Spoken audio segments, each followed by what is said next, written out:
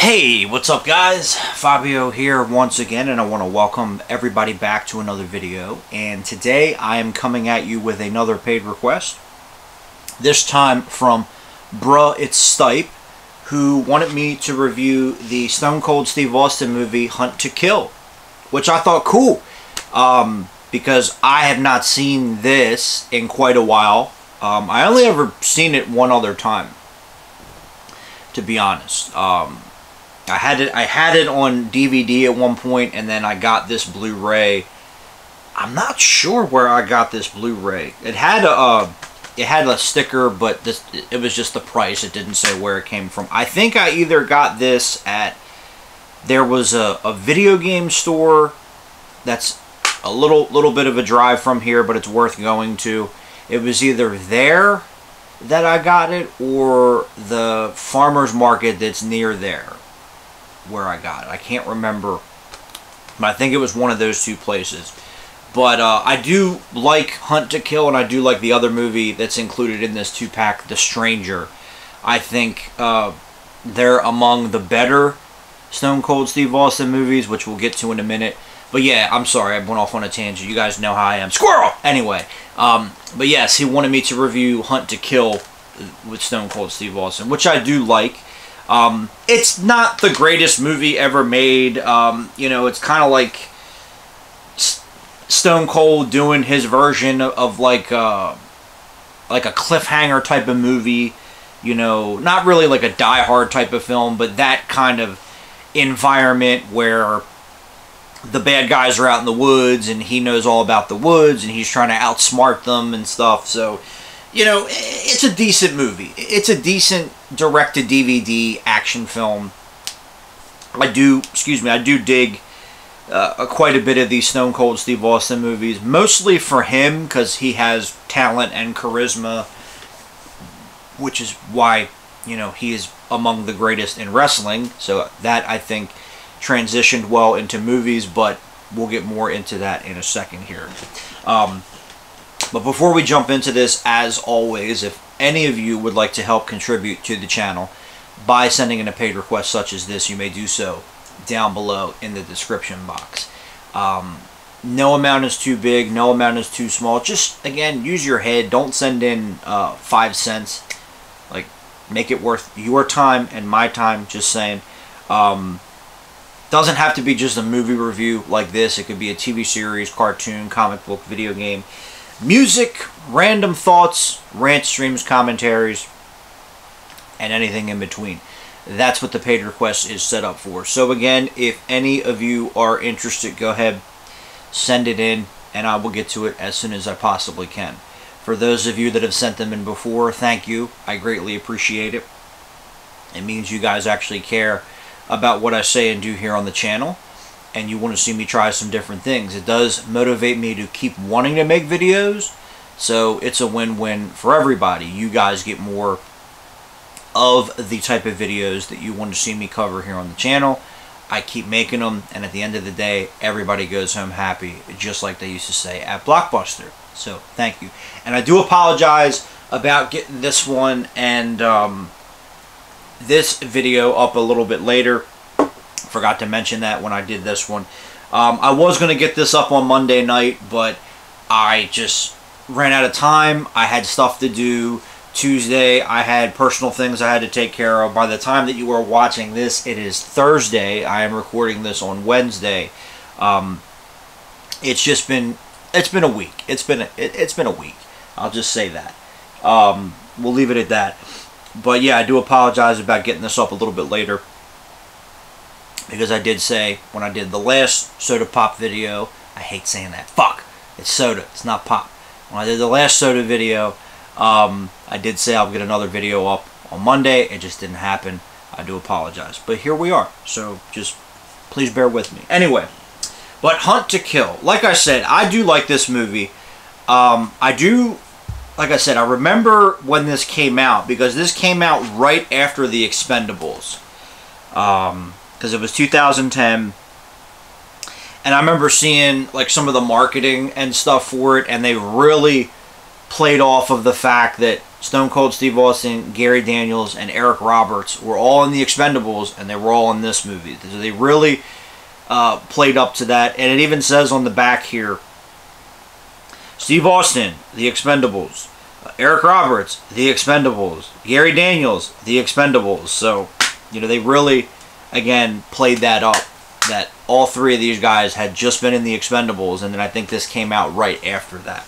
So I do remember that. Like I said, I had the DVD at one point because I think when Blockbuster, the local Blockbuster here, was closing, and of course they were trying to sell everything off to make money, they I think I got a bunch of these Stone Cold Steve Austin movies on DVD really cheap, and of course I upgraded.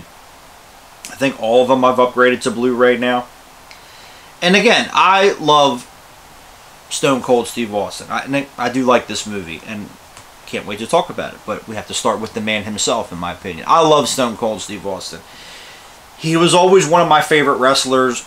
The one thing I don't get is when they say, well, he made being the bad guy cool. I wouldn't really say that Stone Cold was a bad guy. I wouldn't say he was a heel. He was like an anti-hero, because he was not the guy that played by the rules. He wasn't the blonde hair, bubblegum chewing baby face that everybody wanted to hang out with. Even though he started as that, because he was in the Hollywood Blondes with Brian Pillman when he had hair and he was blonde. So that is kind of funny how that worked out. But I would say he was more of an anti-hero. He was more of the guy that you worked with, that you know did not give a shit about what was going to happen, and he did his job well, and he just was like, fuck it, whatever happens, happens. Stone Cold Steve Austin was that kind of guy. And he was always one of my favorite wrestlers. He was fun, he was entertaining, especially at the height of the Attitude Era. You never knew what he was going to do, you never knew what was going to happen. Of course, giving people beer baths and running over cars, and all this is now legendary moments in wrestling that everybody remembers.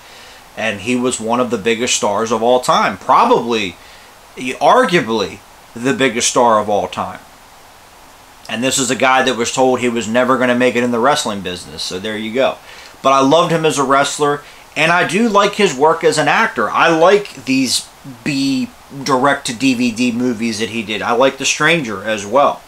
I think that the problem with his acting career, it has nothing to do with him. Again, I think he's talented. I think he can work in action films. I think he can work in that realm. But I think that the issue with his acting career, and I've talked about this before, is the fact that he got into the starring roles too late. Now, prior to The Condemned, which was the first movie he did where he was the lead, he was in, of course, The Longest Yard. He's great in that. He's a lot of fun in that as one of the bad guards. He was on Nash Bridges a bunch of times, and they were considering giving him a spin-off because his character was so popular. He was on Celebrity Deathmatch anytime he popped in there. It was a lot of fun. So it was always, you know, he was always in movies and TV shows, and he was popping in stuff. But I think that the problem was he got into being the leading man. He got into the starring roles too late.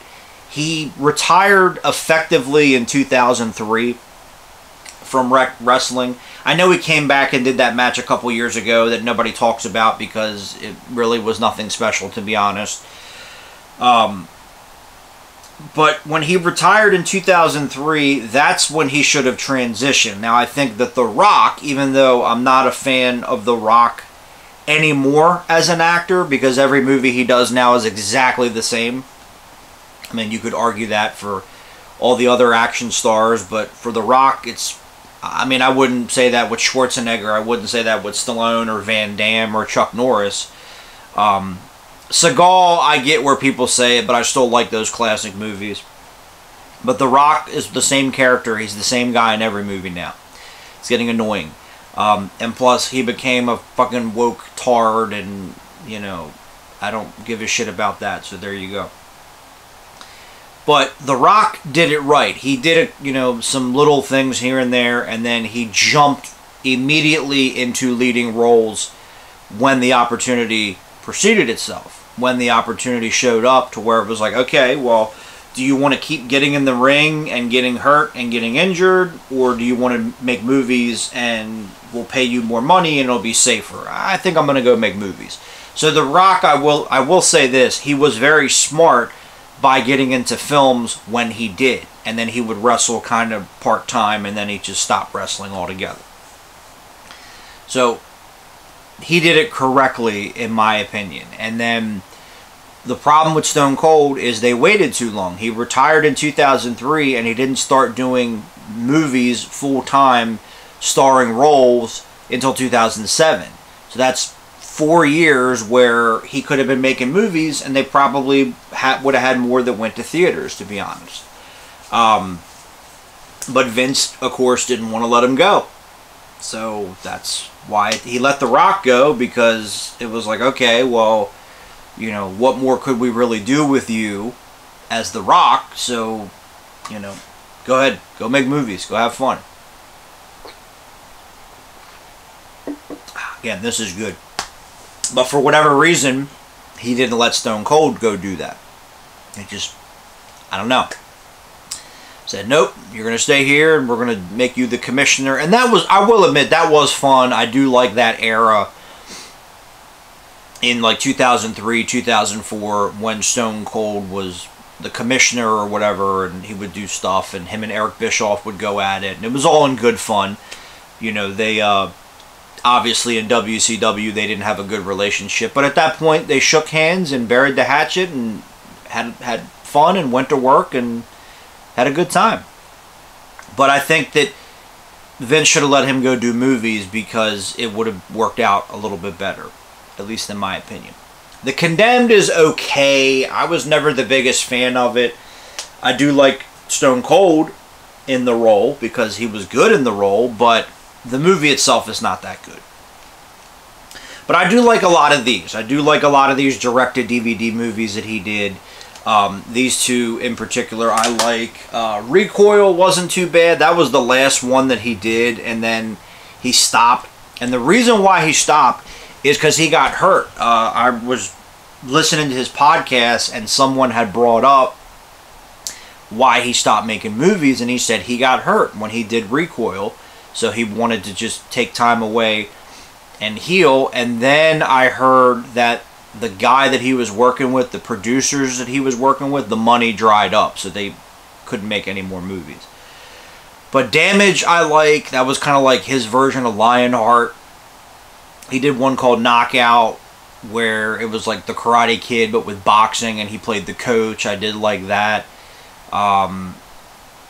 I liked him in the Seagal movie, Maximum Conviction. I'm sure he didn't like working with Seagal. He's never said, like, that's one thing I do like about Stone Cold. Like, if he didn't like someone, if he didn't like working with someone, he doesn't publicly talk about it. He leaves that privately. So I do enjoy that. It's always positive with him. He doesn't put, you know, and I'm sure he has opinions about a lot of people, but he's not one of those guys, well, fuck him and he's a piece of shit. And he doesn't do that, which I do like about him. You know, it's all positive with him, and I do enjoy. I'm sure, again, he did not like working with Seagal, but I do like him in that movie. I have that on Blu-ray because of him in that performance. I do like him. The only, like, of the direct-to-video movies I didn't like was Chain of Command, the one that he did with Michael Jai White. He played a bad guy, but that movie was made for $1, and you can tell when you watch it, and it's just not a good movie at all. That movie was not good. The Package was okay, the one he did with Dolph, but it's not something that I would ever watch again. I reviewed that here on the channel a couple years ago when I did all the Dolph. What was that, last year when I did all the Dolph stuff? So yeah. But that was okay. Again, that's not something I would ever watch again. But I do like this one, Hunt to Kill. So the plot of the film is Stone Cold plays a border patrol agent. The movie opens up, him and his partner, played by Eric Roberts, go into this meth lab. They get the jump on, they think they get the jump on the guys cooking the meth. The bad guys show up, Eric Roberts gets shot, and his character gets killed and the lab blows up. So we get a little teaser in there. Now, I will admit, when I first saw this movie, I thought that Eric Roberts was going to end up being the bad guy. Like, he was going to, like, fake his death or whatever. Like, he set it all up, faked his death, and he was going to be the bad guy. That didn't happen. And I don't know why I thought, because, I mean, I've seen enough of these movies. I'm pretty sure if you guys are watching this, you've seen enough of these movies as well as me to know that in action movies, a lot of times you will have that. You will have where the guy's partner or the guy's friend or whatever, or his captain or whatever, dies and then shows up later in the movie and you find out he faked his death because he's with the bad guys, and, you know. And I don't know why, but I just thought for some reason that was going to happen in this film. I just thought that they were going to flip it and he was going to end up being the villain and it was going to be personal and all that. But it didn't, so there you go. So the movie picks up. Stone Cold's character has moved on elsewhere. He's still working for the Border Patrol, but he's elsewhere. And he's having issues with his daughter. His daughter is your rebellious teenager. And they get caught up in this situation where the bad guys robbed these bearer bonds, and the leader of the bad guys betrayed them and was going to kill them, but they stopped him so he can get away with the money himself. So he ends up going out into the woods where Stone Cold's character lives, and Stone Cold's character goes into the police station to get his daughter. The bad guys are in there, and they kill the sheriff, and they force, because Stone Cold starts to try to talk his way out of it to protect his daughter. They don't know that she is his daughter. And he basically talks his way into, like, if you don't hurt her, I will help you, and I'll go help you find this guy in the woods, because you're not going to be able to find him. So they start to do that. About halfway through, they find out that she is his daughter, and they try to get rid of him. They do find the guy. They kill him and get the money and try to get away. But the last half of it is Stone Cold hunting these people down one by one to, you know, kill them, hence the title, and save his daughter. And that's the plot in a nutshell. And again, we've seen this movie before. Yes, it's very similar to Cliffhanger, or even, like, I would say it would be very close to Snake Eater with Lorenzo Lamas, to be honest, which I do like. But it's that kind of film. And again, we've seen this movie before. We've seen it better. We've seen it worse. And I think it's okay for what it is. I think it's decent. It's well shot. The guy that directed the movie is Keone Waxman. I hope I said that right. Speaking of Seagal, he did some of the more decent direct-to-video Seagal movies. I think he did The Keeper, which was decent. I think he did Born to Raise Hell and A Dangerous Man, which those were the more decent Seagal movies, to be honest, in that, especially in that era. And that was the era when his movies were starting to get a little bit better. He looked like he lost some weight, and, you know, it seemed like his movie, now they still had the body doubles, but they were getting better, and then they just kind of, when he started doing the goatee movies, and they all just went to shit, at least in my opinion, with the fake-ass goatee that he has. Anyway, but it is well directed. There is a lot of bad CG, I will say that, especially in the beginning when the meth lab blows up. There is a lot of bad CG in it. There's some at the end. But there is also a decent amount of practical, especially in the scenes when Stone Cold's, like, hunting people down, you know, and he's, like, killing people, and a lot of that is practical, which is nice. So, you know, you do get a nice bit of that in the movie. I can't complain about that. The action scenes are nothing special, but they are decently, again, they're decently shot, they're decently choreographed. There's, you know, the little bit in the beginning when they're in this meth lab, and again, these movies are not the highest budgeted films, as we all know, but I think a lot of times they make it work. Again, a director like Keone Waxman, like I said, he did some of the more decent Seagal movies. He did some of the other movies with Stone Cold, So he made it work for what they had to. So again, I liked a little bit in the beginning with Eric Roberts. I do wish that Eric Roberts was in the movie more. But I know how he operates. He just likes to work. He'll just pick something. And I'm sure he did this to work with Stone Cold again. And, you know, probably working on the movie a couple days. Got a nice chunk of change and that was it. But I don't know, for whatever reason. And it's probably because Eric Roberts has played that character a lot. Where you'll think he'll die in the movie, and then he comes back, and you find out he's with the villains. So, I don't know why I thought that was going to happen in this movie. It would have been kind of interesting if it did happen, but it didn't. The rest of the... While we're talking about the cast, Stone Cold does fine. He does get some good one-liners, like, well, when I hunt to kill, and I thought that was kind of cool.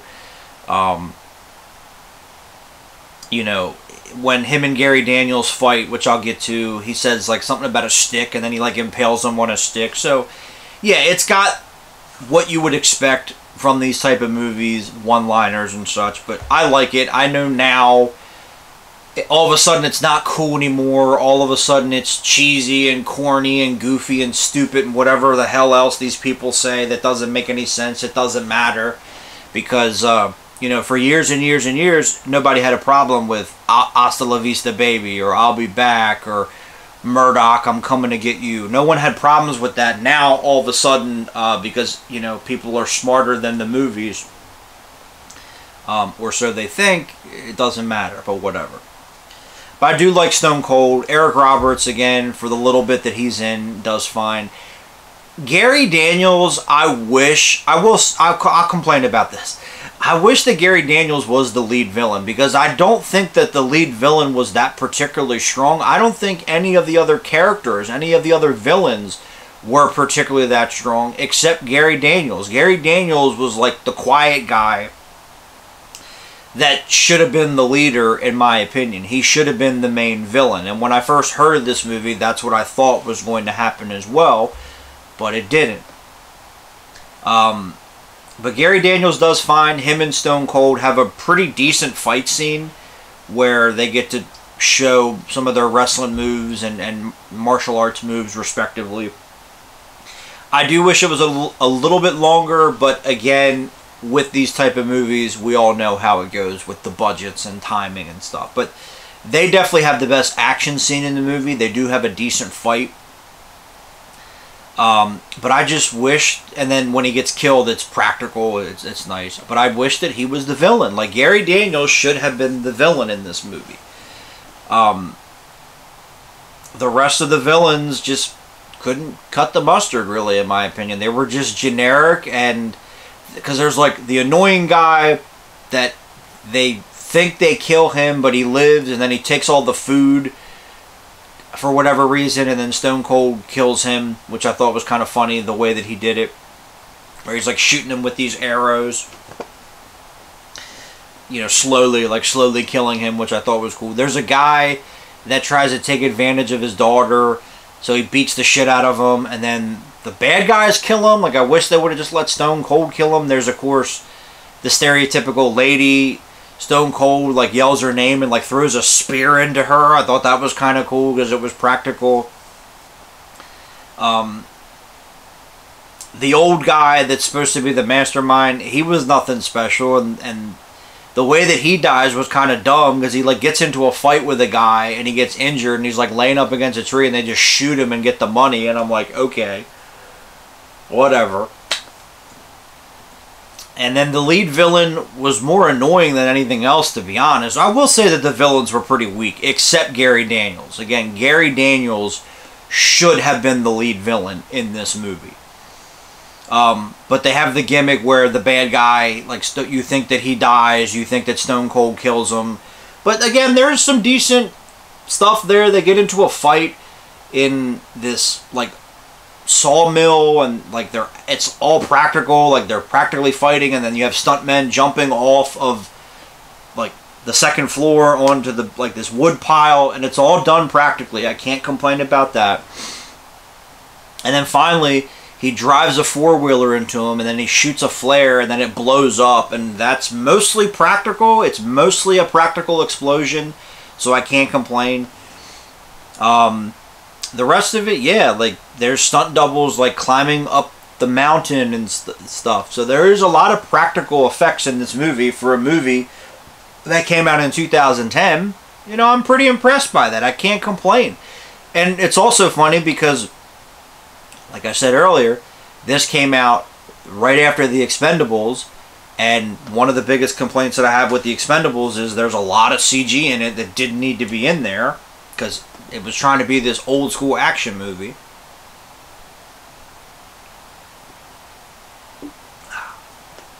So they could have did that a little bit better, but again, with these lower budgeted films, you have to make it work for what you have to work with. And I think that they did that well. I'm trying to think, is there anything I missed? Oh, the daughter, the girl that played the daughter, I thought was just annoying. Because they're trying to make her like this tough girl, and the actress just didn't really have it, in my opinion. She just couldn't pull it off. I mean, she's a cute girl, but she just like tried to be like this tough chick, and it just wasn't there. It just didn't happen, in my opinion. But oh well. But at the end of the day, you know, I do like this mostly for Stone Cold Steve Austin.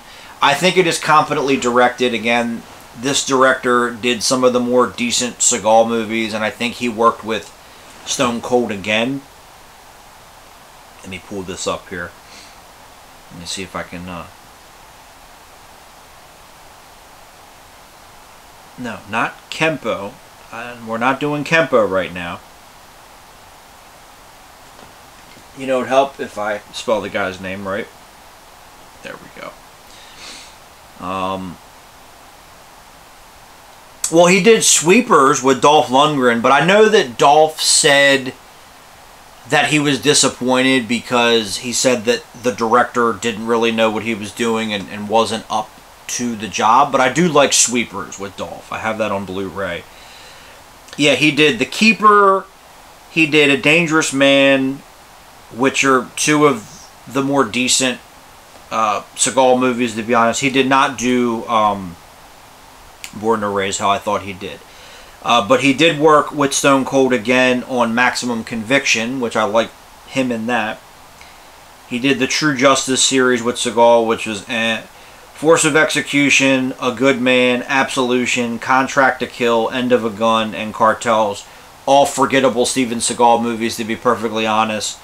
The only one out of that was the beginning. The opening scene of A Good Man was kind of decent, but those are all forgettable movies. But The Keeper, I think, is one of the more decent ones, and A Dangerous Man, I thought wasn't that bad either. But so it is completely directed.